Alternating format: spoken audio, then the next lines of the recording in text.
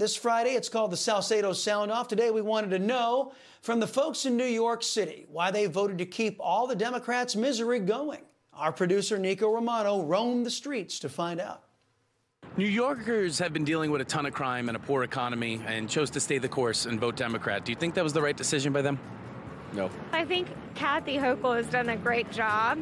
She doesn't, the state legislature are the ones that put the cash bail, and so really it's hard to change right now. Do you think Kathy Hochul is going to do anything to change and make things better in New York?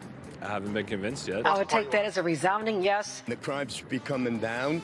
The police should have more authority. How do you think things are in the city? Terrible, terrible. I used to be working here for 20 years. I don't want to work here anymore. One moment. Don't do that. The Republicans also have not laid out a plan. They want to cut Social Security.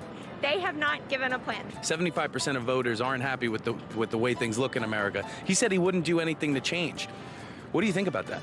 Well, I never voted for him, and I never will, and I hope people don't vote for him, too.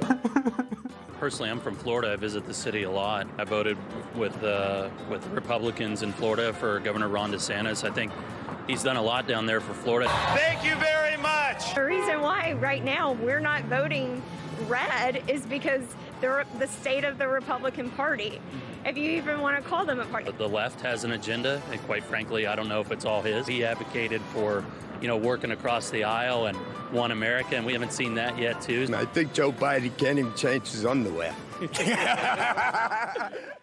Okay. On that note, let's bring in Sean Spicer from Spicer & Company. We'll just toss that right over to Sean. There you go, Sean. Can't put on his underwear.